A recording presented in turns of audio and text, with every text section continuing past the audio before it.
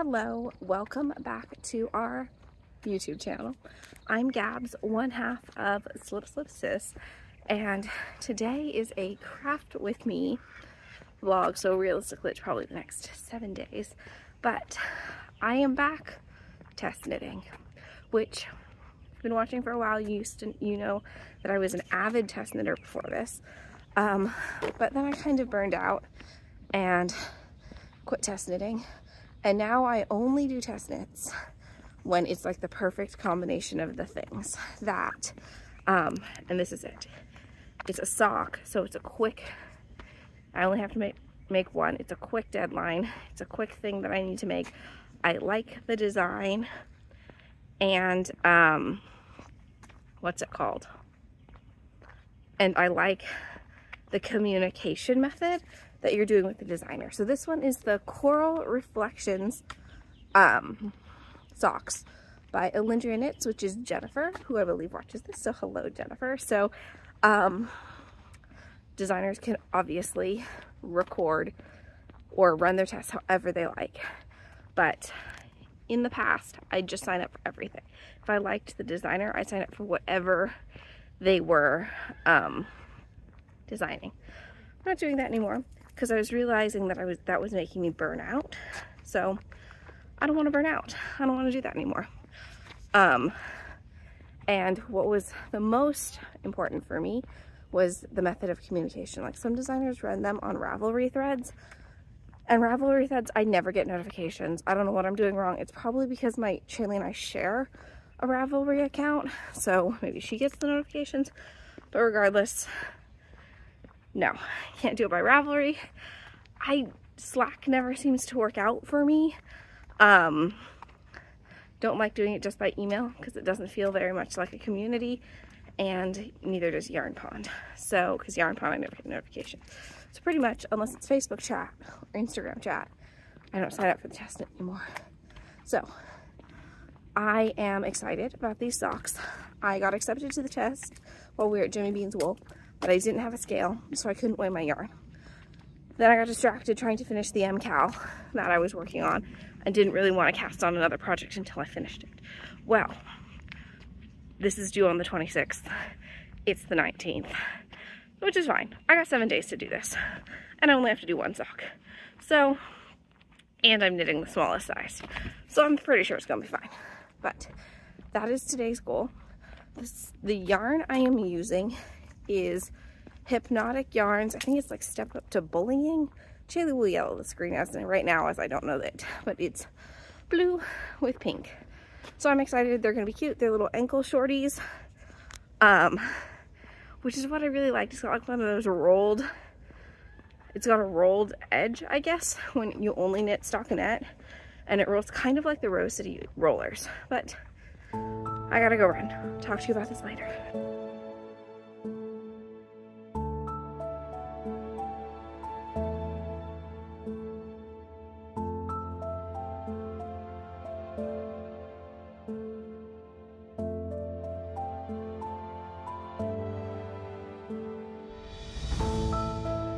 So I cast on the sock and like zoomed through it. I've been working on my MCAL socks for the past like 2 weeks, and it's a pretty complicated textured pattern, and it took me a really long time. It's just a lot going on in the sock. So it's nice. This isn't a vanilla sock. There's like, I'd say a basket weave pattern on it, and then a couple rounds of like stockinette. But I'm zooming through this sock. I made it through the cuff. It's a rolled cuff, so granted it's faster. Rolled cuff, the leg, I did do a short leg because, I don't know, rolled cuff to me says like ankle socks, and I'm a hardcore millennial. I had avocado toast every single day this week. I part my hair on the side, you know, millennial. So I did a little more of an ankle sock look, because I honestly don't care if, what's it called? Did you see the TikTok on like how people know you're a millennial if you're wearing ankle socks? Yeah, I don't care. I'm 33. I don't mind being a millennial. I teach high school. So there's no masquerading that I'm young and cool and hip. Yeah, no, I don't care. So I made them ankle socks, which the pattern calls for 2 repeats, and I just did 1.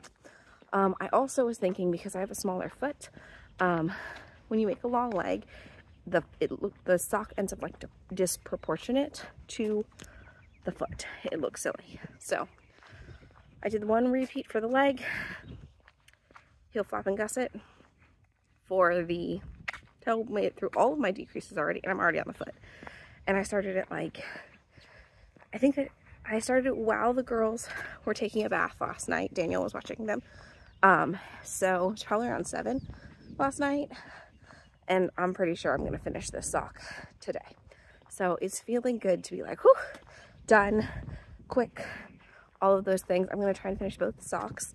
The deadline is the 26th, but I only need 1 sock by the 26th, so I should be fine. I'm really enjoying the pattern. Super easy to memorize, super easy to follow. It's similar to self-striping, where it changes enough to keep you wanting to knit the next thing, but not so complicated like the MCAL socks that you're having to constantly refer to the pattern. I'm referring to the pattern a little bit more than I normally would, just knitting, but that's because it's a test, and I want to make sure I'm doing all the test knitty things that you are supposed to do. But it's going really great, and I'm really enjoying testing. The designer's great, responds super quick when I have questions, that kind of thing. The chat is super great. Just the perfect kind of test knit. Anyway, I have to go run because I've been walking and talking for like 10 minutes. Okay. All right, I have finished my Coral Reflection socks. It was one of the fastest sock patterns I've ever made without like consciously rushing or consciously like speeding up my knitting. It just went super fast. And other people in the test knit were saying the same thing, that it just went by super fast. Someone's already made 2 pairs. I finished both pairs. Technically, I only needed to finish 1 to complete my sock test requirements, but I did both. I started out with 52 grams of the main color and ended up with 12.7 grams. So I used about 40 grams, which is kind of a lot because I did the 48 stitch circumference. So I did that. And then I ended up with, I started with 19 grams of the contrast color and ended with 11.4. So 7.5, no, 8.5, 8.5, 8.5 grams of the contrast color. So you probably, like, you could totally do this with a sock set, because sock sets are usually 100 grams and then you get 20 gram minis. So that would be perfect. You could maybe squeak by with a 10 gram mini, maybe, but I don't know, because if the circumference is bigger, right, if you're doing the 56, 64, 72, then you'll use more yarn, obviously. So I don't know. I liked it.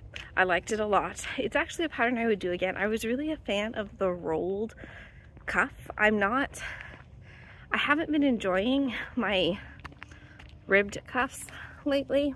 They've just been kind of annoying me. I don't really know why. Maybe I've knit too many socks, but so I enjoyed the change from a rolled cuff. The pattern was super easy.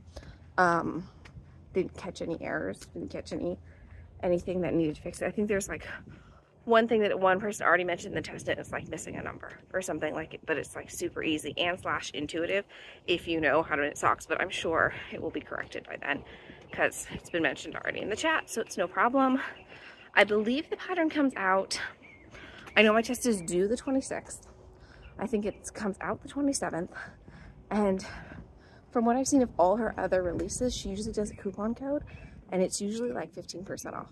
So if you're liking the socks, definitely go check them out. They're super cute. Also, Jennifer, the designer behind EllyndriaKnits, is hosting the sock challenge make along, I think it's called. I want to keep calling it summer sock challenge, but I don't think that's right. I think it's the sock challenge make along, and it's just making socks over the summer. And you enter it in the Google form, but you get different there's like different point values for what you make. So like the ones that I made were fingering adult-sized socks. So you get 5 points for that one. But like if you make DK adult-sized socks, it's like 3 points. Or I think children's socks are maybe less. And if you make larger socks, like for a person who wears like 12, I think it's men's size 12 or larger, you get extra points for that. You get extra points for trying new techniques. You get points for taking a break on your hands, but you can only use that once. So you get all these different points. And then if you get, I think if you score 25 points, you get 25% off one of her patterns.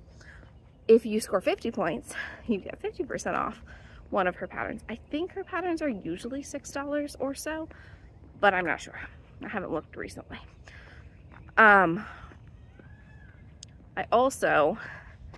You also can be entered into winning a bunch of different prizes. She hosts it on Discord as well as on Instagram. I've seen like maybe 10 or 12 prizes in the Discord thread.